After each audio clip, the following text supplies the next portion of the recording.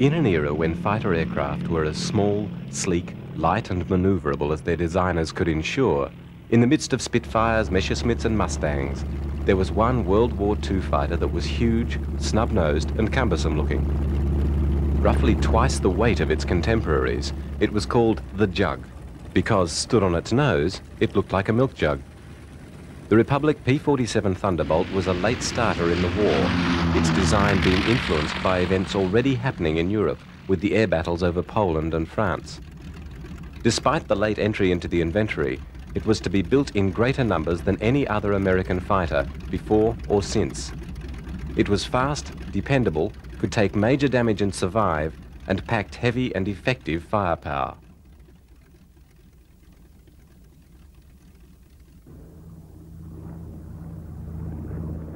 The P-47 derived from a series of planes produced by the Sovetski Aircraft Corporation under the direction of two Russian émigrés, Alexander Sovetski and Alexander Kartveli.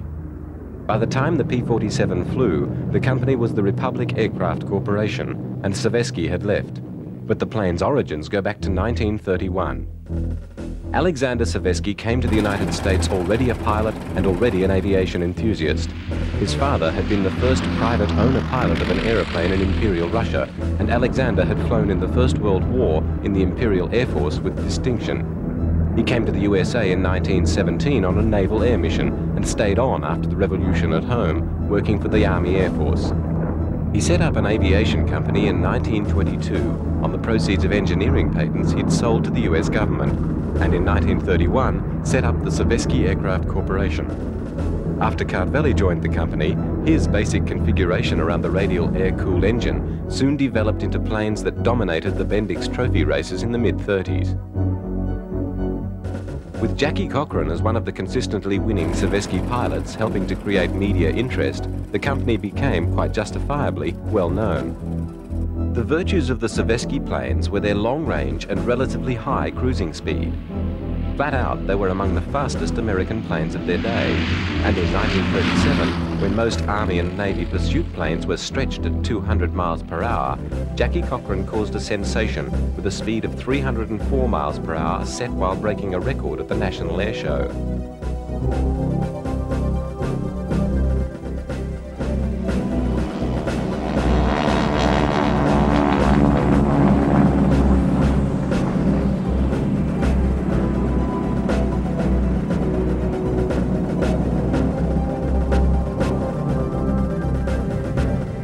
By 1938, Sovetski planes had won 3 Bendix trophies in a row.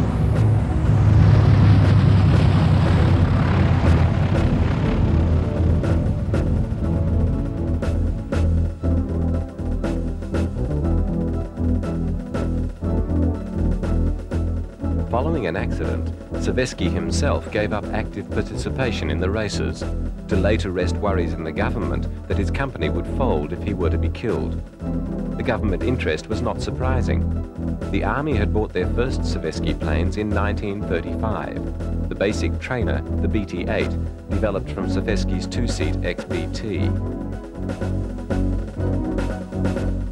More relevant to the P-47's development was the Sev-1 XP, which was the basis of Sovetski's first sales of pursuit aircraft, the P-35, first US fighter to have retractable wheels.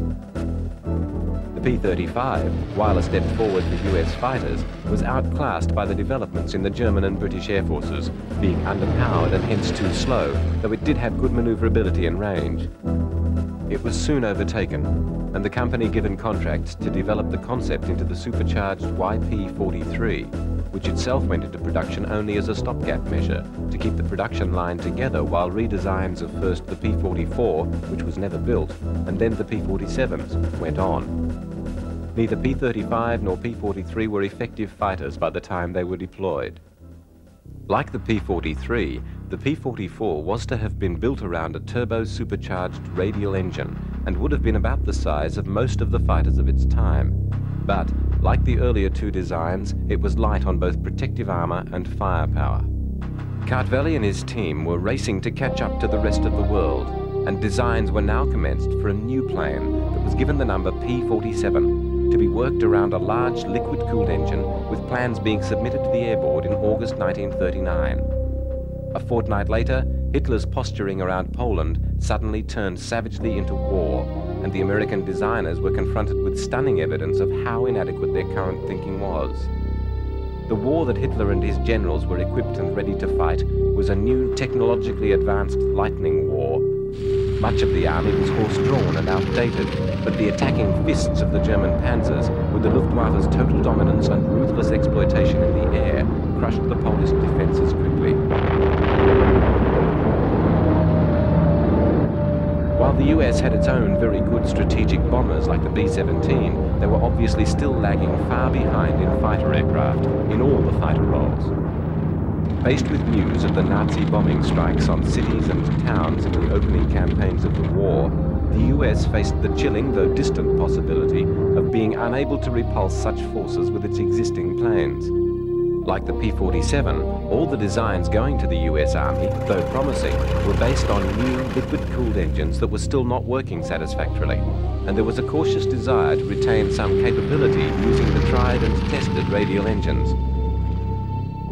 To give spur to Cartbelly, there was available a new huge radial with 2,000 horsepower, and the plane was literally designed around the power plant and the ducting for the massive turbo supercharger built into the fuselage.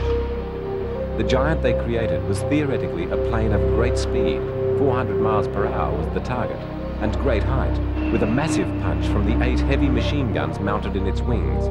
It was called the P-47B, and the first one was produced on May the 6th, 1941.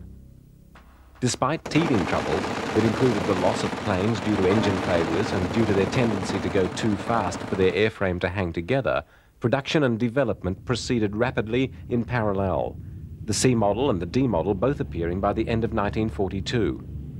The plane, though dogged by persistent crashes, had easily exceeded some of its targets, and its top speed of 430 miles per hour was welcomed, as was the evident power of its armament.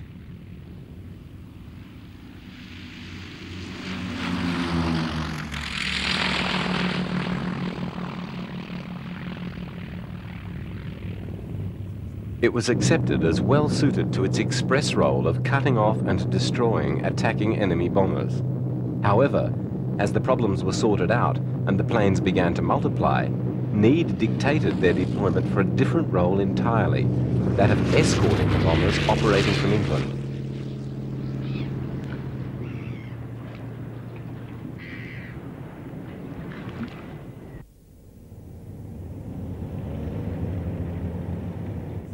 Dispersed around England, teams of civilian mechanics and engineers assembled the planes shipped over the Atlantic.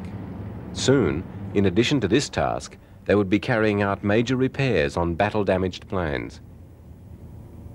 You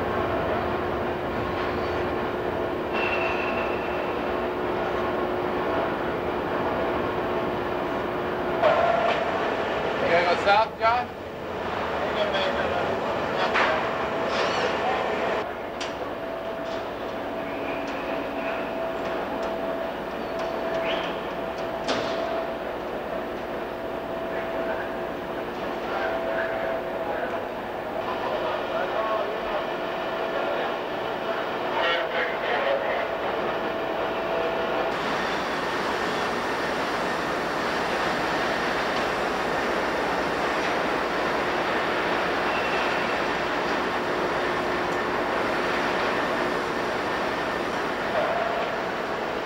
South, John?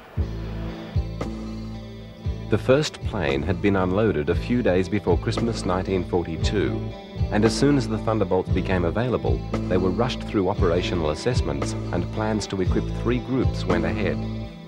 There was some skepticism about the big fighter. It had been flown against captured German planes and found to have only one major advantage: speed, being outmaneuvered and out-accelerated by the Nazi aircraft. Additionally, it did not have sufficient range to escort the bombers all the way to Germany. But despite this, given the absence of any more suitable weapons, the P-47s were sent to battle protecting the bomber raids. The first operational sortie over France was flown on the 8th of April 1943. Though mechanical failures still led to losses of aircraft, the pilots were adjusting to their new fighters with increasing appreciation of their toughness, speed and firepower. Using a variety of external fuel tanks to extend their range, the Thunderbolts were rapidly assimilated into the combat, and within a short time, tactics were developed to exploit their overall speed advantage, which saw them earning a good reputation for matching and besting the Messerschmitts and Focke-Wulfs.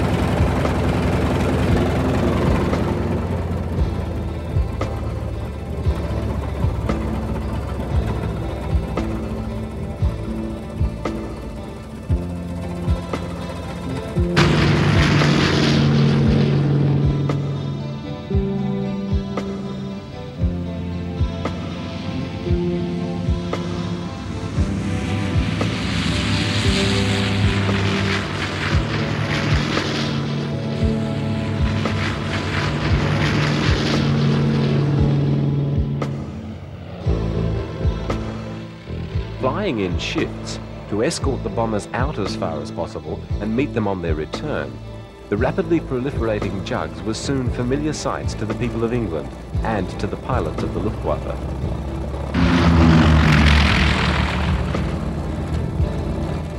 The bombers had been designed to provide one another with mutual support from massed machine guns, in the mistaken belief that they would be able to ward off attack on the way to their targets and home again. The need to fight fighters with fighters had not been fully appreciated, and there had been severe bomber losses in the initial phases of the campaign. Even with fighter protection, the big planes were vulnerable and losses continued. However, though it may seem callous, the continued campaign was slowly having a major effect in that the Germans could afford their losses of aircraft and pilots less than the Allies could. The longer the campaign went on, through flak and fighters to the factories and infrastructure of Germany, the more the wearing down was to gather momentum. At the time of this raid, to Emden in September 1943, the men flying the Allied planes would not have been aware of this long-term effect, as much as they were aware of the very real and vicious presence of swarms of German attackers.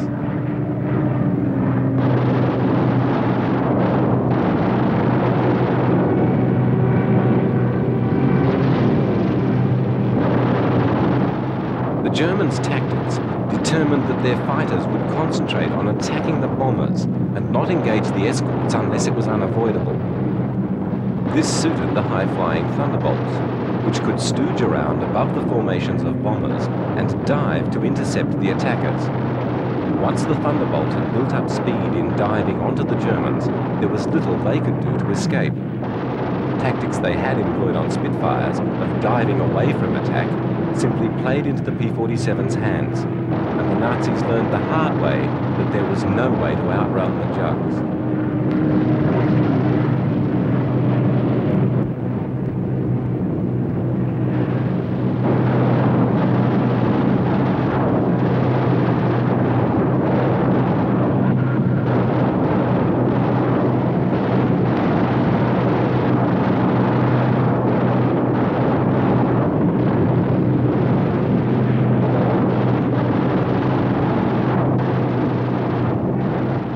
The strategic bombing offensive continued through 1943 and 1944 with very little let-up.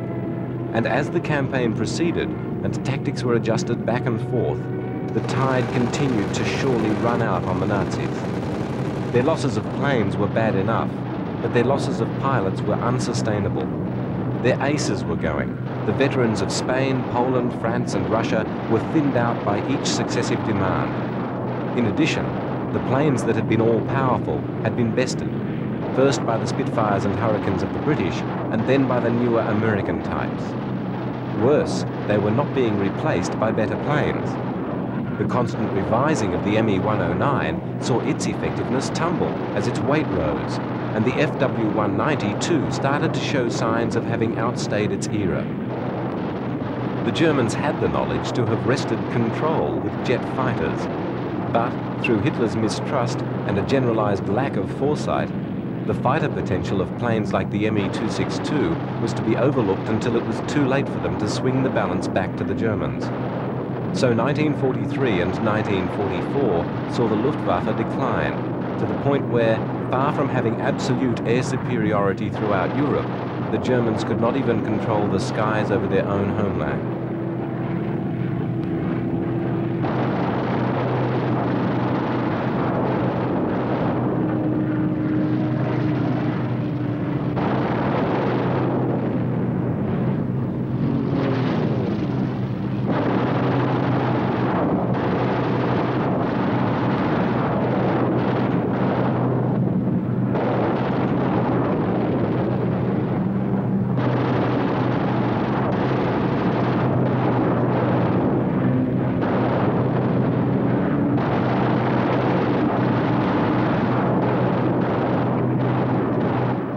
Losses in the bomber fleets were at times very heavy, and the theoretical assumptions of the commanders that things were worse for the enemy can't have been much comfort for the B-17 crews.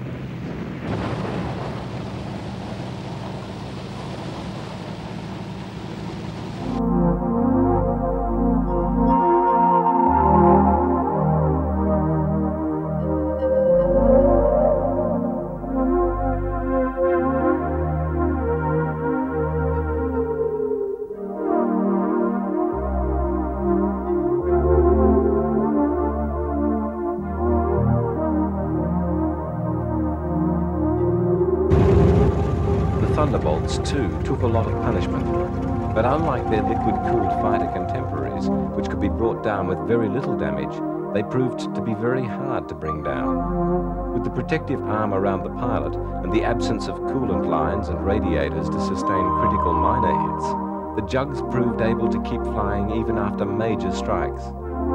However, the positioning of the fuel tanks meant that they had an uncomfortable tendency to catch fire, and pilots had to be alert to the need to bail out quickly if the tanks were hit.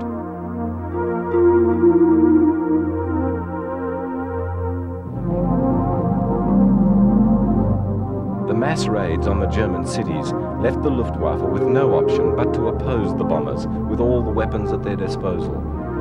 While the pounding of the Reich went on, devastating the cities and making the continuance of war production increasingly difficult, the German Air Force had to continue to suffer losses that it could not make good.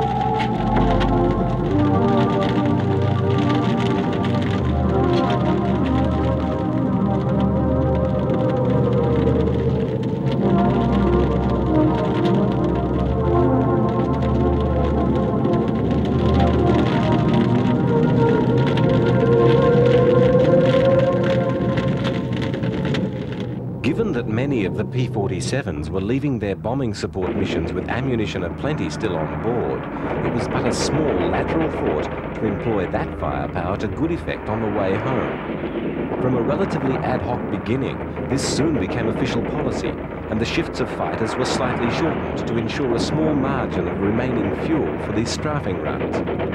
The railways and airfields of the Germans came in for special attention. The Luftwaffe found itself being destroyed on the ground, and the P-47 found itself increasingly regarded as a ground attack weapon. The air war in the Pacific had rapidly adjusted from the initially stunning Japanese successes, and the US, recognizing the importance of air superiority and with its enormous material advantage, pushed a string of airfields across the Japanese Empire aimed at Japan herself. From these bases, secured by the Japanese inability to compete with the quality and quantity of American planes, America's economic power translated itself into a military force that was unstoppable.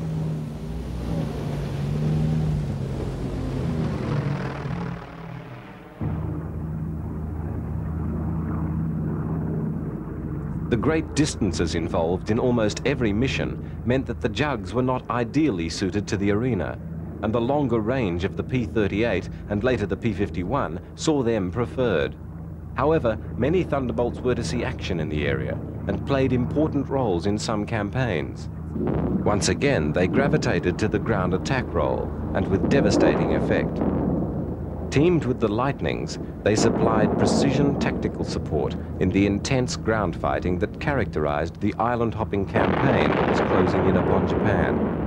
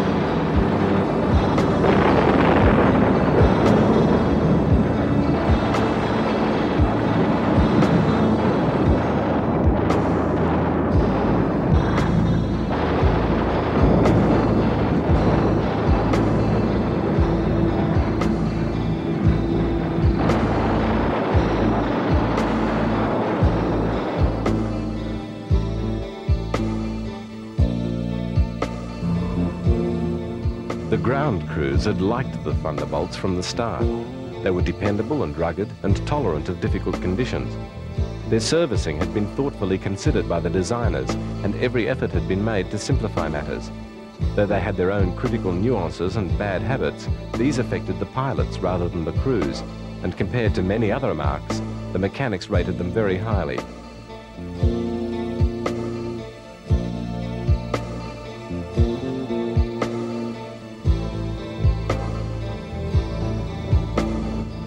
It was in the Pacific that they were to embark on one of their most celebrated missions, their involvement in the Battle of the Marianas. In late May 1944, at Bellows Field, Oahu, P-47s of the 318th Fighter Group were preparing for the coming invasion. After a ceremonial inspection and last-minute maintenance, the planes were flown the short distance to Ford Island at Pearl Harbor, where they could be landed beside the docks.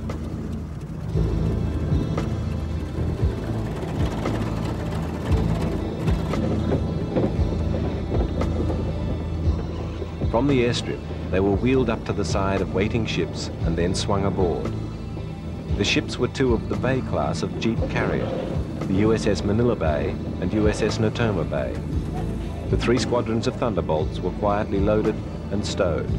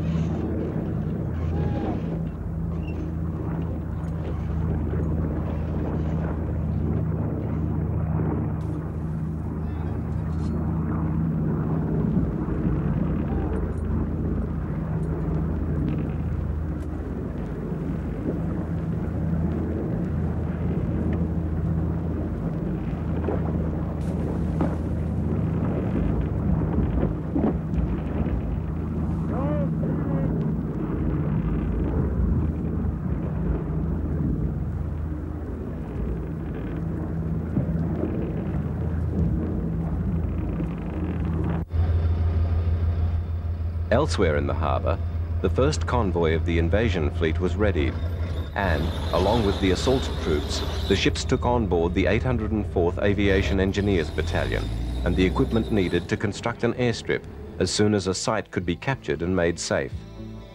Also travelling on that first convoy was a contingent of P-47 ground crew from the fighter group.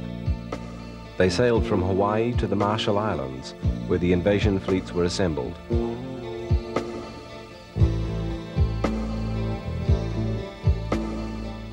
Back at Pearl Harbor, the last of the fighters was carefully loaded as the second invasion convoy prepared for departure. The invasion of the Marianas was a major step forward for the Allies. From Saipan, Tinian or Guam, they would be in a position to strike next at Okinawa or Formosa, bypassing the Philippines and neutralizing the large Japanese garrisons there. More immediately, they would be able to effectively complete the blockade of Japan, cutting her off from her vital supplies of war materials, particularly rubber and oil. The Marianas was clearly going to be a campaign that the Japanese could not sidestep. The stakes were too high. To lose the Marianas would leave even the Japanese unable to deny, at home or abroad, that they were beaten. It would be evident from that point on that the only factors would be time and fanaticism. The eventual outcome would not be in doubt.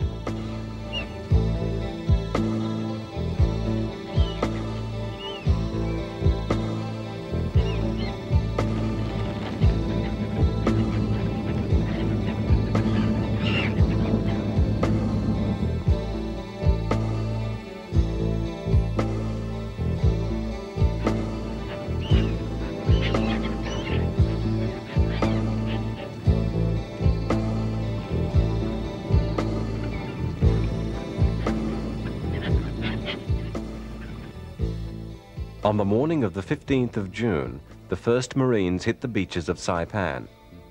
As with other campaigns, the important islands were the 3 with airstrips, Saipan, Tinian and Guam. With 32,000 Japanese troops on Saipan, it had the largest garrison, and the decision was made to attack there first. By nightfall on the 15th, 20,000 American troops were ashore, within a perimeter of fiercely determined Japanese resistance. A bloody process of inching forward followed. At the beaches, the flood of men and machines was speeded up, and then most of the convoy was withdrawn to a safe distance as the Japanese fleet tried to intervene. Over the horizon from the battle on the island, the 2 aircraft carrier fleets were edging into range of one another. On the 19th, the naval battle commenced, and the Japanese fleet was ground down in its most telling defeat of the war by the almost insolent force of Admiral Spruance's 5th Fleet, the most powerful fleet in the world.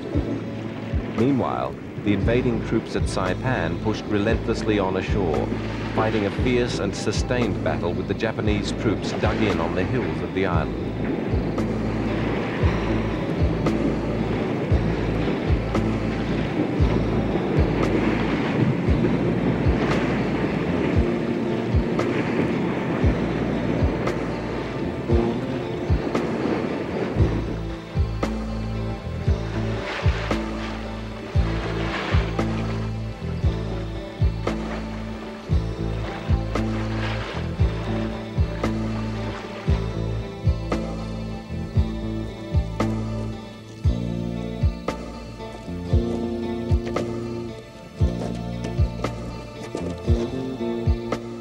On the 17th, the US forces captured Aslito airfield, and by the 18th, the Japanese had been pushed far enough back for the engineers to be moved in to commence reconstruction. The scene of destruction at the airfield was testimony to its battering over the previous few weeks. The carrier-borne bombers and fighters of the fleet had attacked it constantly, and then it had been bitterly contested in the ground fighting. Littering the airfield were the wrecks of Japanese planes. They had, by the 20th, lost 450 aircraft in the course of the campaign, with most of their crews. It was a loss their air power would not recover from in the rest of the war. The engineers dug in, still in danger of Japanese attack and sniper fire, and then proceeded to recreate an airfield out of the rubble.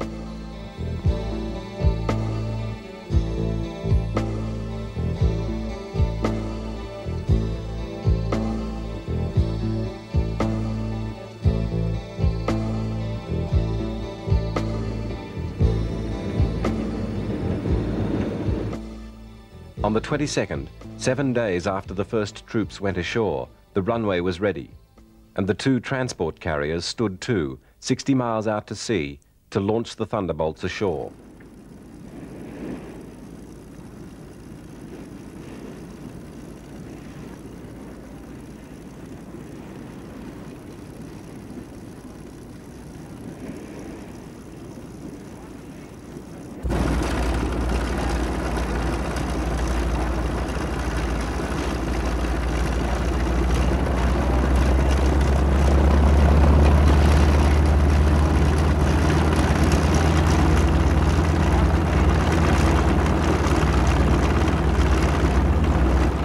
Needless to say, Carvelli had not designed his big brute of a fighter with the confinements of a carrier in mind. However, there was no intention of landing them back on board. They were loaded onto the catapult and shot off, one every 2 minutes.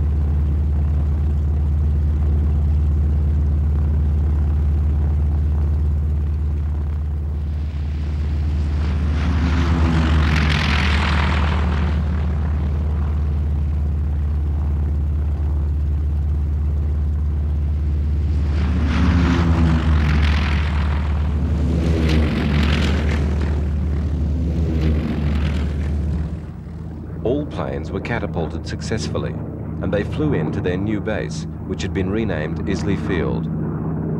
As they circled to land, they could see the smoke of battle raging along the hills only a few miles away.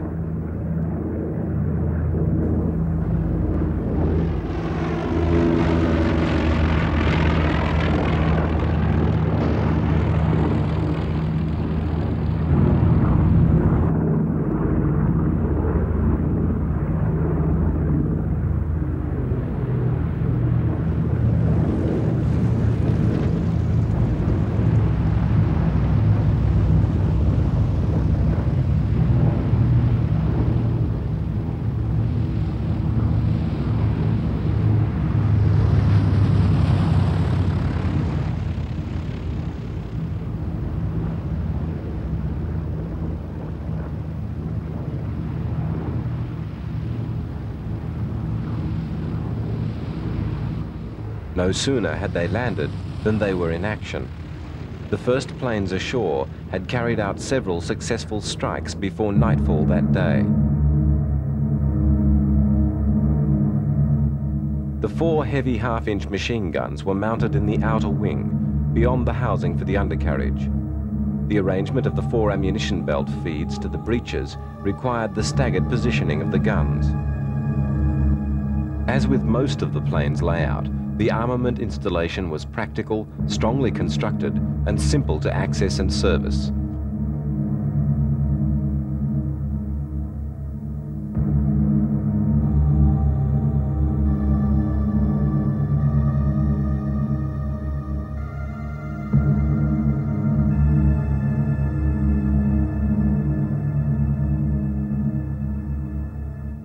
The Thunderbolt's increasingly potent external tactical stores were also simple to load.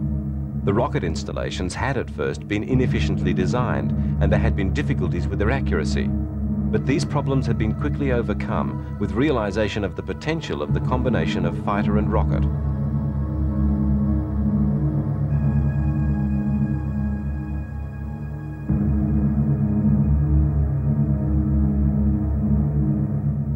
Though not much of a dive bomber, due to the problem of its tendency to gather too much speed, the Thunderbolt had a good lifting ability and could deliver 2 500-pound bombs with considerable accuracy in low, high-speed passes.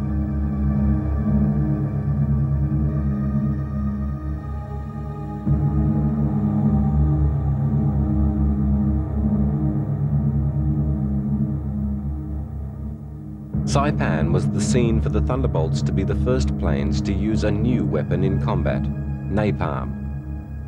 Using external fuel tanks as containers, napalm bombs were constructed on the planes.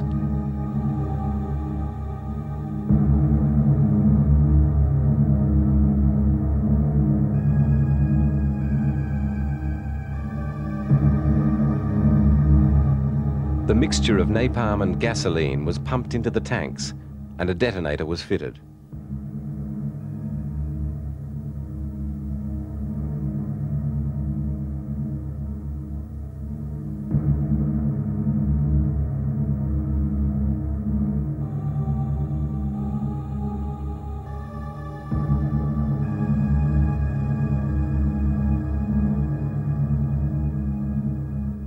The fighters were an important factor in the rest of the Saipan campaign and the campaigns on Tinian and Guam. The fighting on Saipan went on into the first weeks of July, with Japanese losses over 26,000 troops. And on the 23rd of that month, the invasion of Tinian was commenced. Throughout, the Jugs made thousands of the short hops from the airfield to the battlefield and back, giving close and decisive support to the ground troops.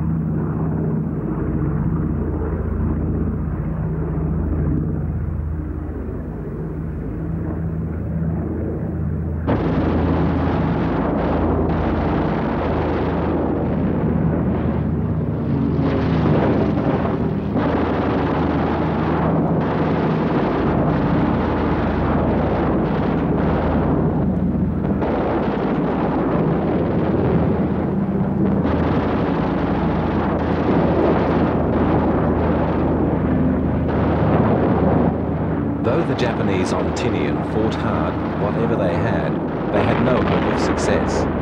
The Thunderbolts had complete possession of the air and were almost free to do as they pleased in attacking the beleaguered garrison.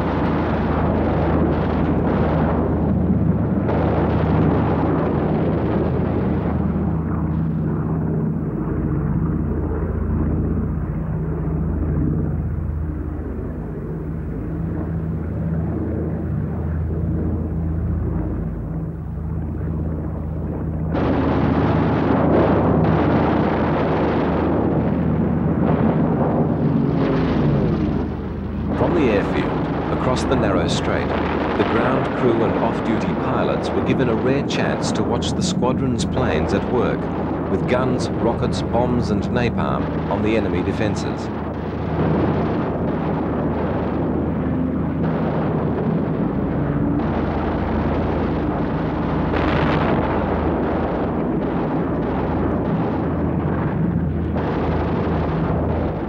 That the battle for the Marianas was a turning point of the war is testified to by Tojo's government's resignation on the 18th of July.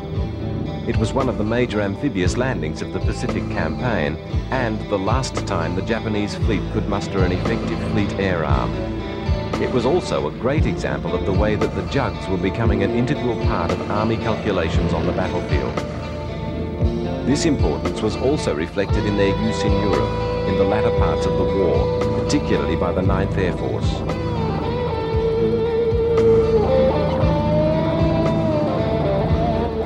In the planning for the D-Day landings in Normandy, considerable attention had been given to the need for tactical ground support planes to be on hand, to disrupt any German attempt to concentrate force to throw the attackers back into the sea. During the early phases of the invasion, there were problems with liaison between ground and air forces. With the establishment of mechanisms for forward air controllers to maintain direct contact with the patrolling fighter bombers, the P-47s and other tactical airplanes became one of the Allies' most effective and important weapons in their inexorable progress across France and into Germany. As the front moved forward through the second half of 1944 and into 1945, air bases close to the action constantly seethed with the activity of the Thunderbolts.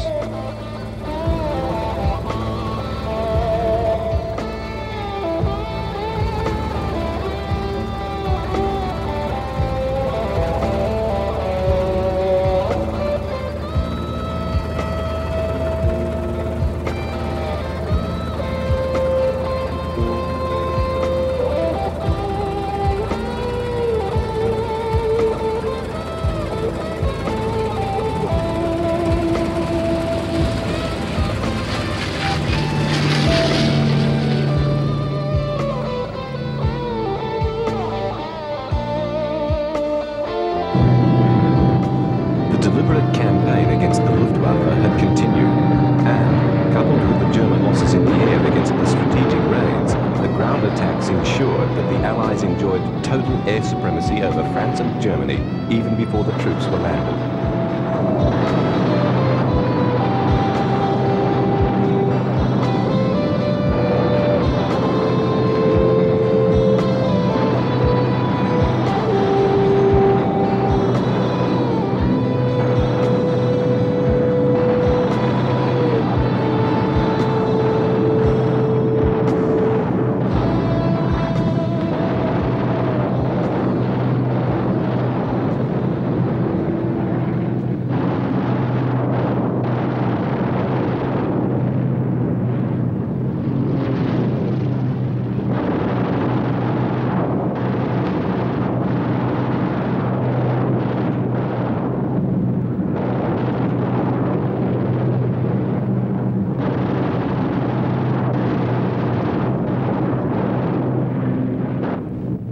The Thunderbolts themselves were no longer much involved in the strategic campaign. Their limited range had seen them replaced in this role by the P-51 Mustang. which, with its coupling to the Rolls-Royce designed Merlin engine, had become one of the most potent fighters of the war.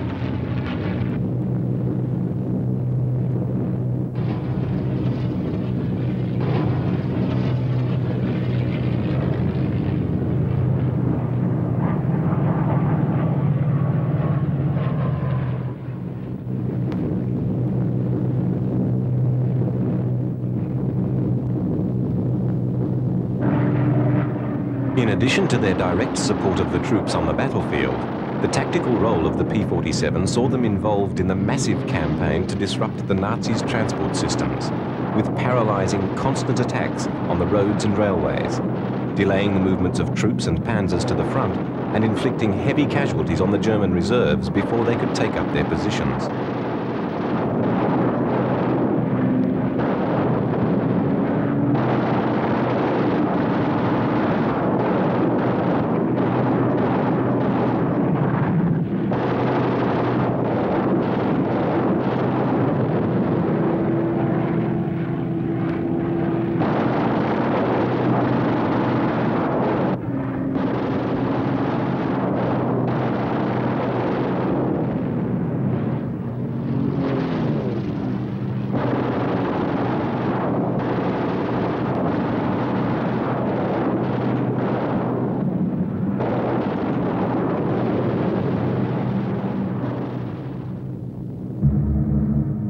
As the Allies overran the German army, the scenes of destruction that greeted them confirmed the effect of the tactical support.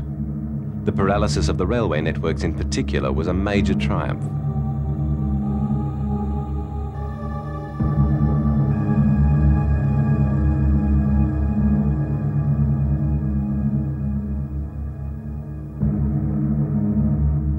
In the German cities, the effect of the tactical bombing, coming on top of the sustained strategic campaign, meant that very large areas were totally destroyed.